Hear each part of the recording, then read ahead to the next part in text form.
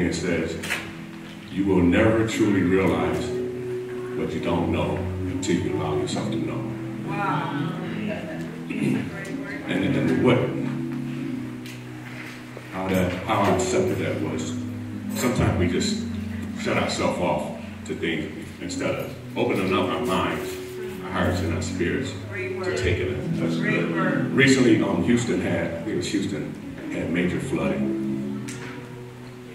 And the major reason why it was so bad is because the ground had went so long without rain that it almost became like a brick. So when it rained, it wouldn't absorb it. Yeah. Teach us. Yeah. Sometimes we allow our brain to become a brick. Come on. Instead of a sponge. Wow. That's pretty cool. I don't care how old, how young you are. That's good. Young kids with your parents, always be a sponge.